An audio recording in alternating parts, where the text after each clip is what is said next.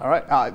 It's a snake that Harry Potter fans might actually recognize. The Nagini is a red-tailed boa constrictor. And despite being known as Lord Voldemorte's loyal servant, this particular red-tailed boa prefers tropical forests. And Scott Brehob from the Newport Aquarium is here with a great big boa. Yes, she is. Woo! And she's moving around quite a bit today. She's a little mobile this morning, but Yeah. she's just kind of warm, so she's going to be moving a lot more, being cold-blooded. Okay, okay. Well, how long are we talking so far? She's about 6 foot right now. And she's not done yet. Nope. At full grown, they can be around 10 feet. Ah, good. Yes. Yeah, so I mean, you can imagine she'll probably put on about twice the size and girth. Sure. Now, how old is she? We think she's about a teenager. About a teenager? Mm-hmm. Oh, good. Does she have like hormone problems and stuff? I've been around teenagers before, and I just want to make sure I keep my distance. You know what I'm saying? Nah, she's sweet. This is one of our ambassador animals. Right. So she has been handled almost her entire life. So they get comfortable with being handled, with us taking them out, letting kids touch them, taking them to schools, taking them out on the exhibit floor at the aquarium. She looks so strong. She is. She's incredibly strong. You see her holding onto my arm right here. Right. Wow. What does she eat? She eats mainly rodents. So think either guinea pigs, rats, mice, stuff like that. All of those things. Yes, all those good things. All of those things. And you said arboreal, so a lot of time hanging out in trees, like you think of the snake in the Jungle Book, right? Just kind of hanging up in the trees. Exactly, yeah. So these are semi-arboreal. If you can look at her tail, you can see how the tail kind of curls and hooks. Yeah. So that's going to help them hold on to tree branches as they climb between branches and between trees. I don't want to distract you, man, but she's looking at me.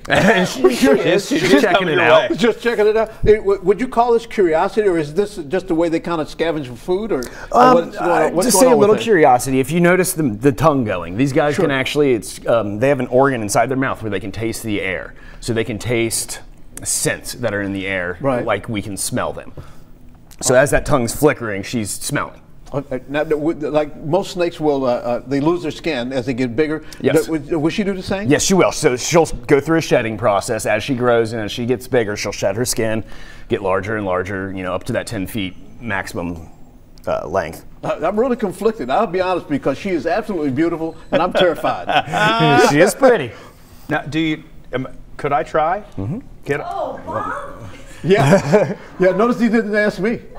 I'm going to hold on to her head up here. How much does she weigh? How much does she weigh? You would not believe how much she weighs. Close to 20 pounds.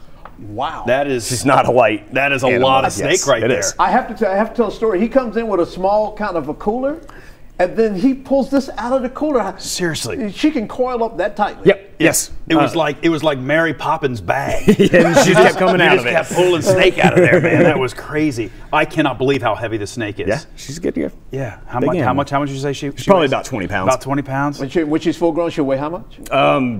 Probably 60 or more. Oh. So you won't be handling her? No. So I mean, the larger, another larger species of this is Burmese python. So you're talking 15 feet, 20 feet, 100 some pounds, something like that. Huh.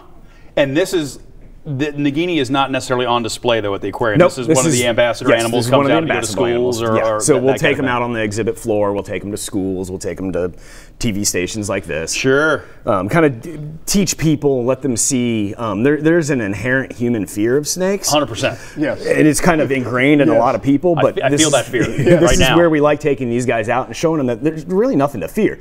They're actually really good at rodent control. So you have mice problems. If you see a snake shed, like a black rat snake around your house, it's not a bad thing. It's good, not a bad thing at all. Nope. You're a good man, Scott. Thanks for bringing Nagini. Oh yeah, definitely. We appreciate it. Absolutely, it's beautiful. Scott Brehob from Newport Aquarium. Hey, Tara, it's good to Come have on these over things here, Tara. around. No, It's I good. am dying. It's good to have them around. You heard me yell, Bob. I know. No, only people that are highly trained. I know things about stuff. Yeah, as his voice is getting higher and higher, his neck is getting tighter and tighter.